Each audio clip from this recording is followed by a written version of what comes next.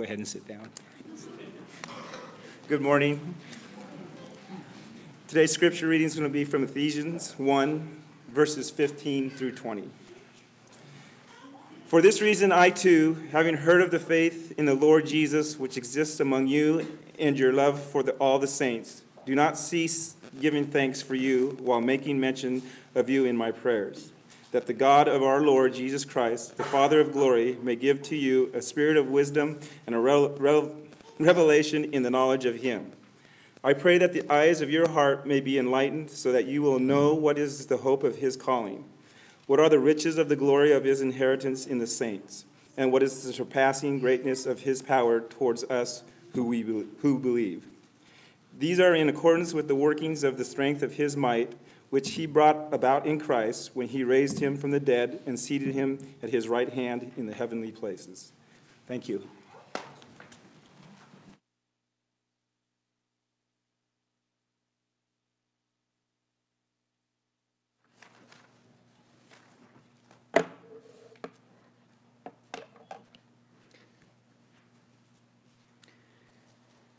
Being created in God's image, we have this unique ability to feel joy, to feel happiness, but also to feel pain and to be touched by the problems of those around us. And for example, when you see news come on the TV or across the radio, and you become made aware of something that happened somewhere else, you feel this pain sometimes in your heart, or sometimes you feel sick to your stomach. Just recent events over the holiday season, we heard about some Islamic group in Nigeria, and they beheaded some Christians in protest of Christianity. And you hear that and you say, oh, that's just terrible. And you know how that feels like, right? And if it wasn't that, it was 2 weeks ago, the Lord's Church there in Texas, that we heard about the shooter that came in and opened fire on Christians while they were eating the Lord's Supper just as we finished. And when you hear that, do you remember the pain you felt and just the reaction emotionally and spiritually?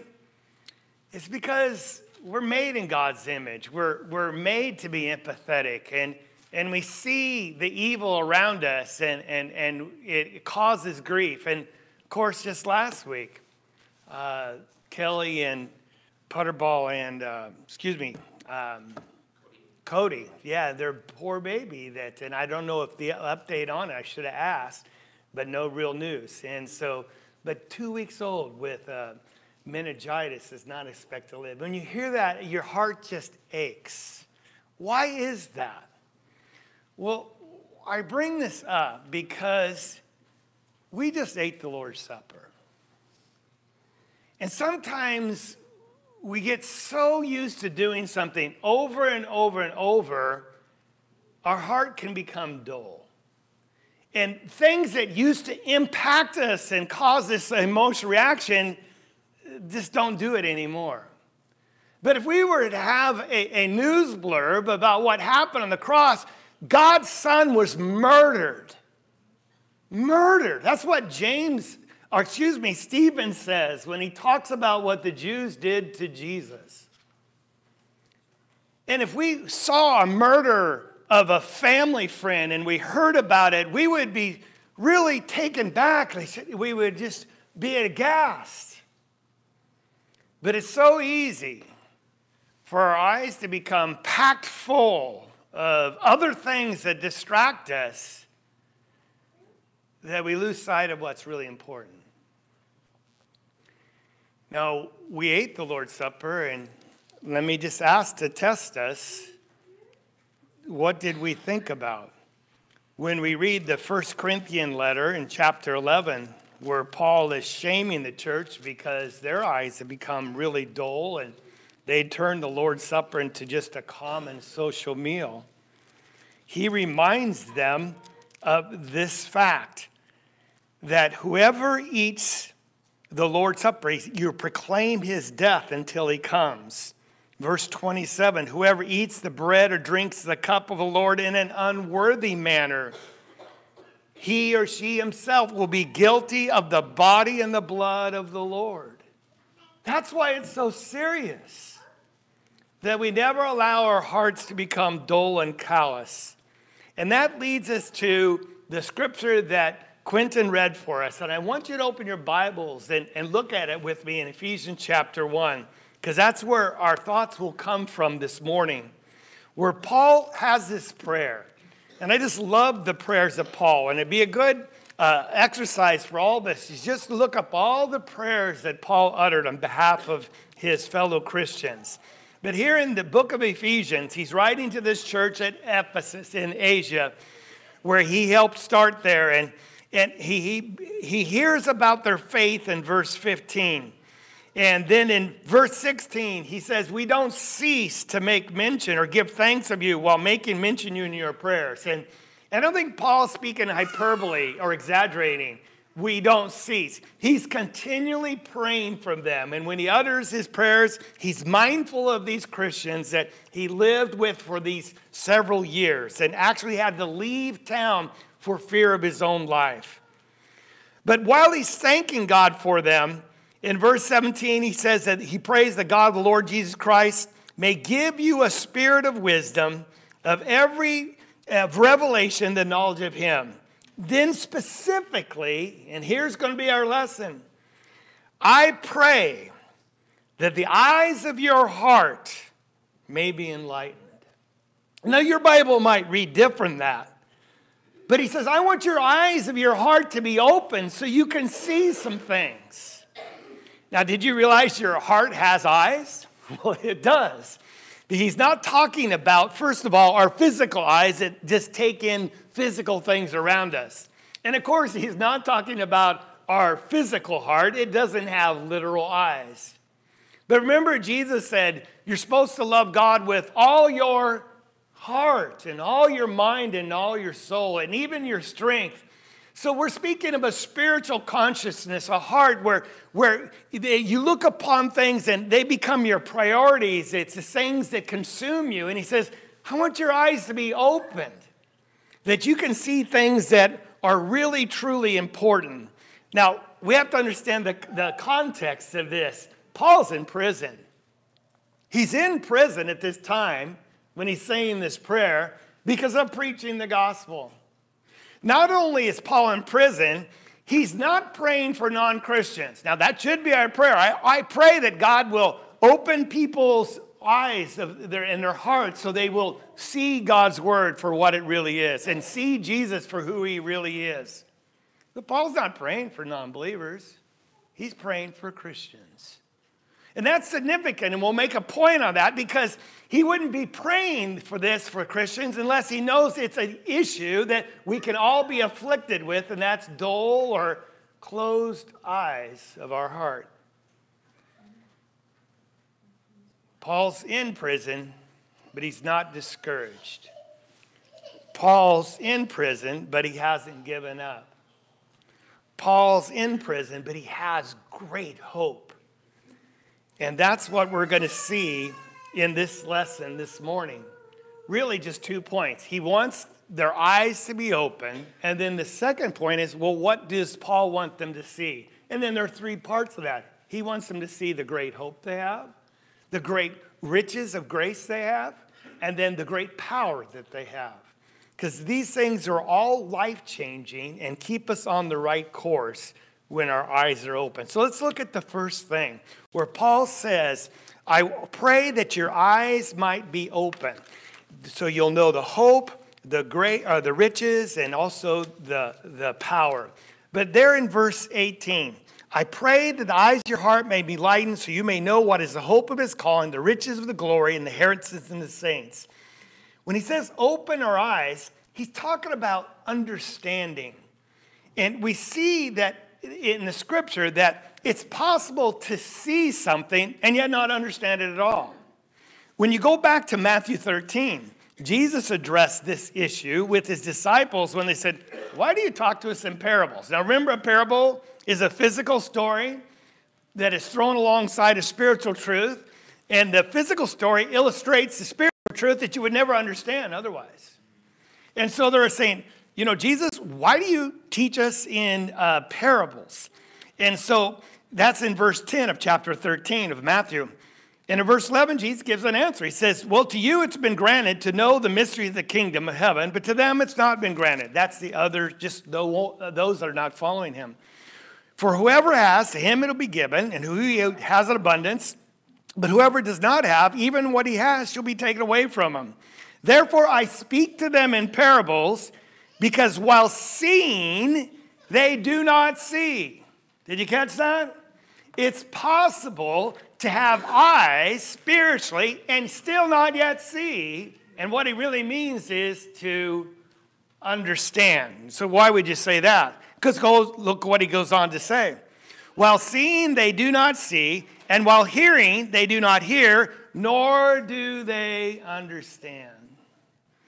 So he says in this case, the prophecy of Isaiah, because this has been a condition of mankind all throughout history. Isaiah speaking some 17 years before Jesus came. He says, you will keep on hearing, but will not understand.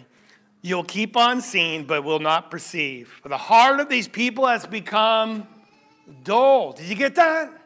Their heart becomes dull. And they have closed their eyes, not physical, but spiritually, lest they should see with their eyes and hear with their ears and understand with their heart and return, and I should heal them. See, this is a condition that can afflict all of us, that we could see something and yet not get it. I came across this story, and it's a physical, it's my parable, all right? And so back in the day, we were transitioning from record players and 8-tracks to CDs. Remember that? Well, it actually went to cassettes and CDs. This guy came and said, hey, my CD player isn't working. Could you look at it? Because he knew this fellow was good with electronics. And the guy said, I think the needle's broken. And the guy just kind of laughed. No, CD players don't have needles. They have an electronic eye that reads the data off the disc. And your eye is probably just dirty. And so he cleaned it off, and then it worked perfectly. What's the point? Our heart spiritually can get so polluted with things that are not necessary, not important, that we can't see clearly. We can't understand what is really out there for God, that God has given to us. So we get distracted. Now, when you look back in Matthew 13, he goes on, explains the parable of the sower. And you remember the Christian who hears the word, and he grows up, but never bears any fruit. Jesus explains that person in verse 22. It's the thorny soil. On the one, in verse 22, the one whom the seed was sown among the thorns, this is the man who hears the word, and the worry of the world, the deceitfulness of riches, choke the word, and he becomes unfruitful. What happened to his heart? His heart got packed full of other stuff that was not important. They were okay in themselves, but they distracted him from seeing what really was important. Priorities. And so they never bore fruit. And that's really what Jesus is talking about here, that it's possible to get so distracted, we miss really what's important. This was conditioned in Ezekiel. It says their hearts become rebellious. They don't want to listen. Sometimes it's just because we get confused about really what God has given to us that is important. Now, I say all this because you have to understand that Jesus wrote to the same church himself in the book of Revelation. Do you remember that? And do you remember what he said to them in chapter 2 and verse 4 and 5 when Jesus wrote a letter to the Ephesians and Paul's praying that their eyes might be open? Here's what Jesus said, I have this against you. You've left your first love. Therefore, remember where you've fallen, repent and do the deeds which you did at first, or else I'm coming to remove your lampstand out of its place unless you repent. So they had not opened their eyes. It had got so serious that Jesus saying, if you don't change, you might lose your relationship with me altogether. See, when your eyes are closed, we become listless. We become lethargic spiritually. And what we do things, when we do things spiritually, we're apathetic about it. And they become just ritual. And we're lukewarm. And sometimes when problems come up, we're dispirited. And we fall into different routines. And there's just no passion or zeal. And it's all signs of a heart packed full of the wrong things or a dull heart. And Paul's writing to Christians, and he says, I know that can happen, so my prayer that is your eyes will be opened. The truth will shine in your heart. You'll be enlightened. Literally, it means that you'll see what is to be seen. It's that aha moment where you say, I get it. I finally get it. Now, that's what he's wanting for them. When we can simply say, Lord, I see what you're trying to tell me. My eyes have been open. So the question is then, what does Paul want us to see? Is there anything specific? Well, thankfully, in his prayer, he mentions three things. And these three things are important because they help us stay on the right spiritual track. And so we'll just answer those questions because there are really three things, as I mentioned: hope, glory, and power. Look with me again in his prayer in Ephesians chapter 1. And while you're turning back there, because I know you're already in Matthew and you're turning back to Ephesians, could you memorize these verses? Verse 18 and 19. Memorize them. Why? So this prayer can become your prayer. First of all, you could pray it for yourself. You change the pronouns from you to me. Lord, open my eyes that I might see. Then also, when you've done praying for yourself, it's appropriate to pray this prayer word for word for other Christians, family members, those that you love, that you think of them and you're thankful for them. Pray that the eyes of their heart may be enlightened so that they may know what is the hope of his calling. And in your prayer, we'd say, I pray that they might know what is the hope of your calling, because you're talking to the Father, correct? And what are the riches of the glory of the inheritance we have in the saints, and the surpassing greatness of your power toward us, God, who believe. Let's look at those three things together, shall we? They're simple, but they're so impactful. First of all, he wants us to see the hope of his calling. The hope. Now, the word hope is used in our day like, well, I hope this would happen, but there's really not much promises of it ever coming about. It's sort of like someone saying, I hope the Packers win today, but there's really not much chance that happening. So hope means, in that context, what? To wish. My wife's a big Packer fan. We have to watch it in separate rooms. All right. But I don't want to pack my full with things that aren't important, because he's talking about spiritual things, right? I want you to know what the hope of his calling. See, God isn't calling us to just despondency, lackadaisicalness, or just a sadness or melancholiness. He's not calling us to just a average life. He's calling us to excel. He's calling us to joy and to peace. But most of all, he's calling us home. From God's perspective, Paul says, I want you to know what is the hope of his calling. The only thing that God wants out of this earth when it's said and done is you and me. And he said, really? That's all he wants? I said, well, of course. Well, what about this beautiful world we live in, the universe? There are literally billions of galaxies out there. And billions of stars. And God spoke them all. And we don't know, but there's probably even more planets out there. Maybe some just like ours. And God could create any amount he wants in a spoken word, couldn't he? They are meaningless to him when they're compared to you and me. You know what the hope of his calling is? It's you. It's me. That's all he wants. We are his offspring.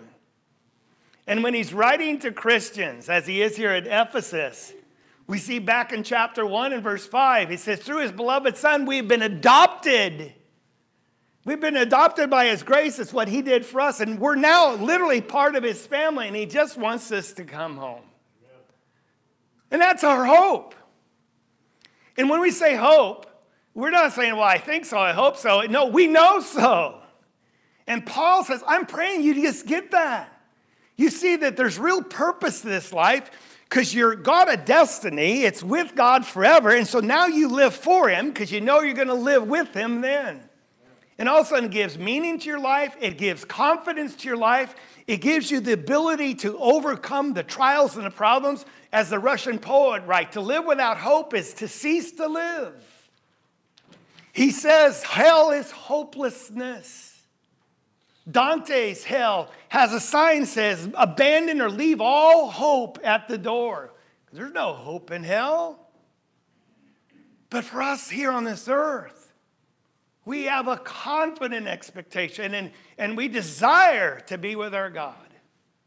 1 Peter chapter 1 and verse 3, Peter echoes the exact same prayer, but he puts it not in a prayer, but just in a prayer to God. He said, blessed be God, because he's caused us to be born again to a living hope through the resurrection of Jesus Christ. When we died with Christ and were buried with Christ and raised with Christ in baptism, we are adopted in his family, and all of a sudden our names are written in the book of life.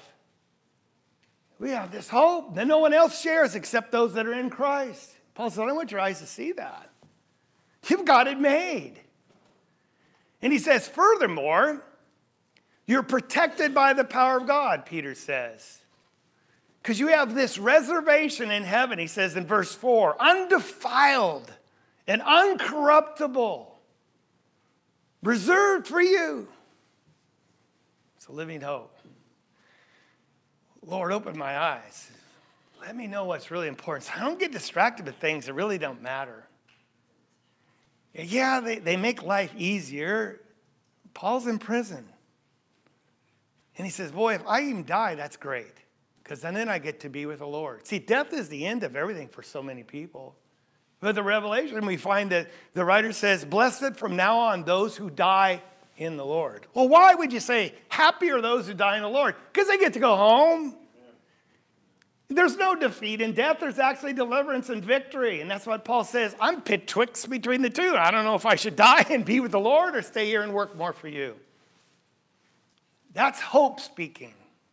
You're untouchable by the world when you have this kind of hope. And we have a new year, and I'm fearful that as I get distracted by things, old age, my body, whatever it is, that my eyes get dulled or my heart gets packed full with things that are really not important. So my prayer for this new year, because we've been here in South Salem quite a long time, all of us collectively. I've been here, this is my 20th year. I'm like, where did that go? My prayer will be, let our eyes be open. We look at things afresh and anew. So we don't lose our first love. And we excel still more. And we remember and do the deeds we did once before. Because that's all that matters, isn't it? And we know that intuitively. But just like eating the Lord's Supper, if you were thinking about the game or something else, you were eating and drinking damnation to yourself. And that's because a heart gets so dull and packed with other stuff, we forget really what's important. And it's just the very reason we're here. Proverbs says, hope deferred makes the heart sick, but desire fulfilled is the tree of life. And that's what God offers us. The second thing he says about the prayer is that he prays that we might know what are the riches of the glory of his inheritance in the saints. Now, there's a lot here, but I'm going to concentrate on the glory.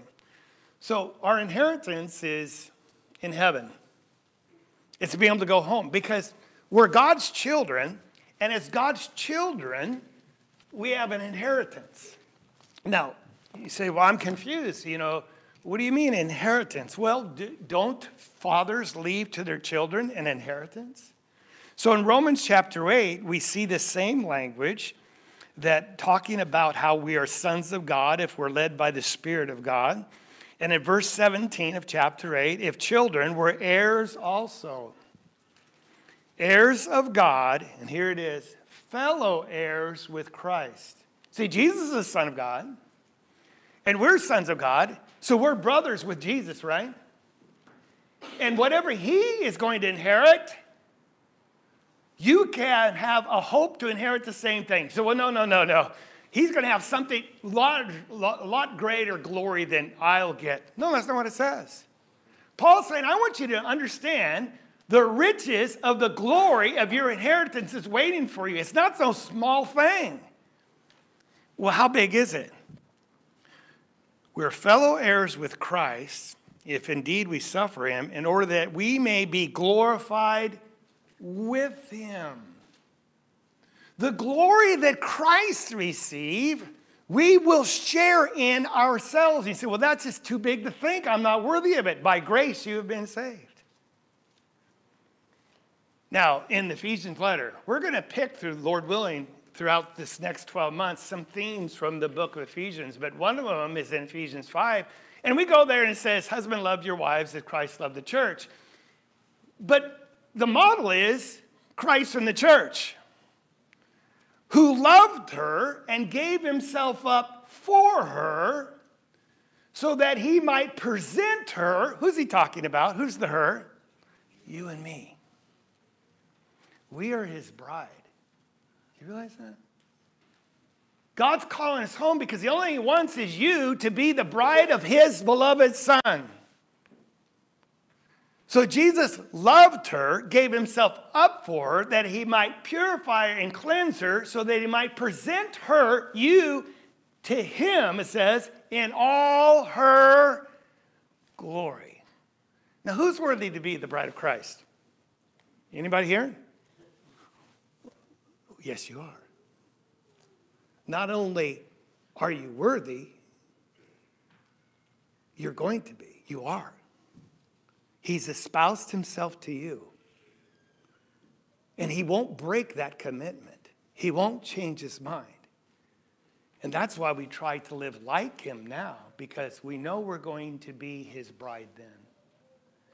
So the riches of his glory in chapter 3 of Ephesians, he says it's unsurpassable riches. You know, we can't even fathom.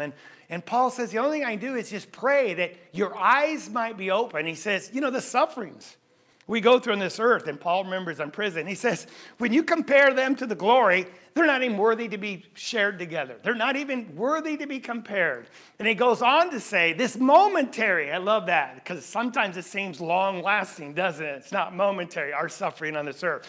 And he calls it light. No, sometimes it's heavy. When you have cancer, or there's been death, or there's illness, or there's divorce, or separation, that's not light.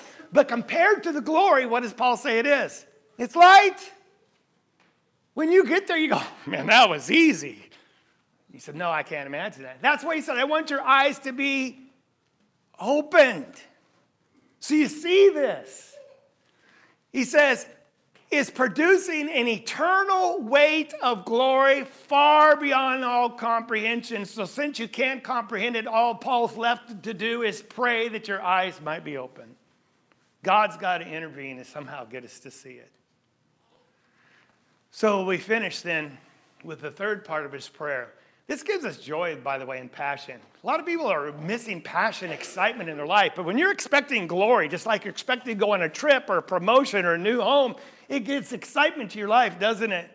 When we just get a small glimpse of the glory that is waiting for us, it gives you excitement and joy in this life right now, and passion and purpose for living, because you know what's awaiting you ahead.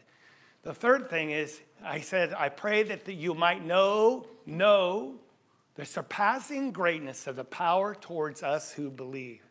That's interesting. Us as Christians, the children of God, the future bride of Christ, and we're believers.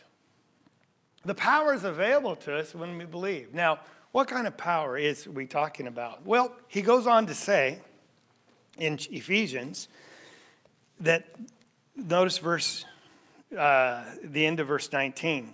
These are in accordance with the working of the strength of his might. That's God's might. Well, what kind of power did God have? Which he brought about in Christ when he raised him from the dead. How much power does it take to raise someone from the dead? I can't even imagine. 3 days in the grave, and God reanimated somehow, put him back to life, just like he did Lazarus, but Jesus never to die again. Not only that, it was power enough to raise him from dead, then seat him at his right hand in the heavenly places, far above all rule and authority and power and dominion and every name that is named, not only in this age, but in the age to come. That's the kind of resurrection power that's available to you and me if we just what? Have our eyes opened and then believe it. Well, what does that mean?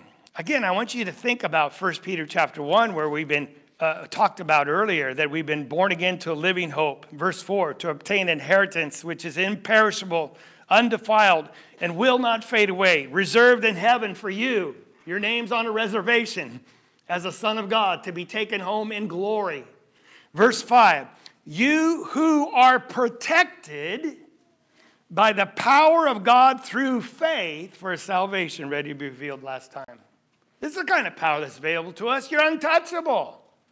Satan can't get you. The world can't get you if your eyes are open and you just trust God and you want to go home more than anything else. You're untouchable. And so I can't get through this. Yes, you can. He says, well, I can't do what the Lord has asked me. Yes, you can. Paul says, I can do all things through Christ who strengthens me. Not all things I want to do, all things he wants me to do. That's the difference. I can persevere. I can continue as a Christian. I can overcome sin and temptation. If we just have our eyes open and realize what immense power, because God bought us at such terrible cost, this cost of his own son who was murdered on a cross. We are so valuable to us. He's not going to let us go easily.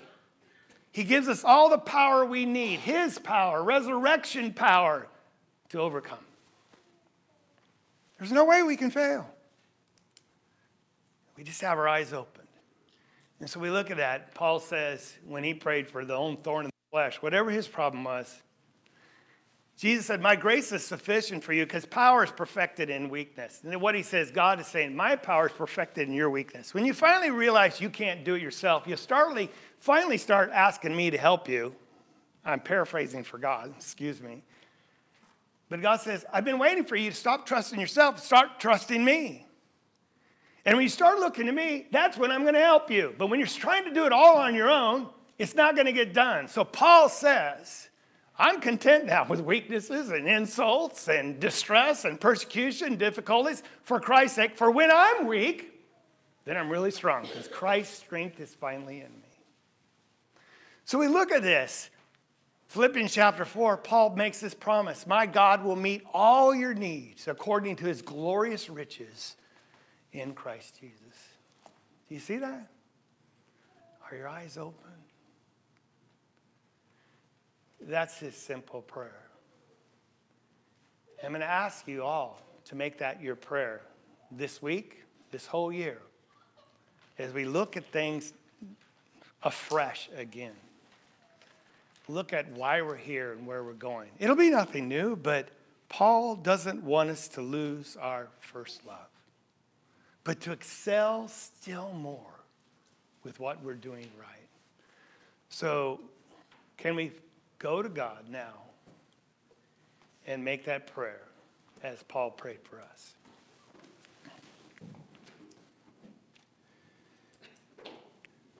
Our blessed Father in heaven, we give you all glory and praise because you have blessed us with every spiritual blessings in the heavenly places in Christ.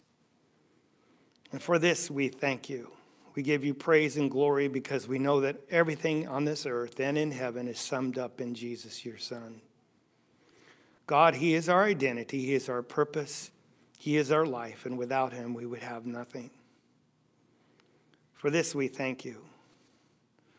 And Lord, we confess to you, sometimes we become listless. Sometimes we become dull of hearing. Sometimes we get distracted by the wonderful things this world offers, and sometimes we get tempted and deceived by Satan's allurements. So God, it is our humble prayer that you might open the eyes of our heart, that we might know the hope of your calling. That, Lord, we might know the riches of the glory that you have for those, your saints. And God, that we might know the power that is available to us if we'll just believe, according to your glorious might, the same power that it took to raise your Son. It is in him that we pray these things, because he is our hope and he is our Savior, Jesus Christ. Amen. Amen. We're going to conclude with an invitation. And what a better way to start a new year is by getting into Christ. If you're not a Christian and you've never been baptized into Christ, you have not participated in his resurrection. Paul says very clearly, do you not know those who have been baptized have died with Christ, and we have been buried with Christ? That happens in baptism. Literally, spiritually, it happens. And just as Christ was raised to walk in newness of life, we are raised with him and added to his family to walk in a newness life, never to die again spiritually. We'll die physically, but we'll live with our Father forever and ever. If we can help you make that walk with God, won't you come? So we stand to sing the song that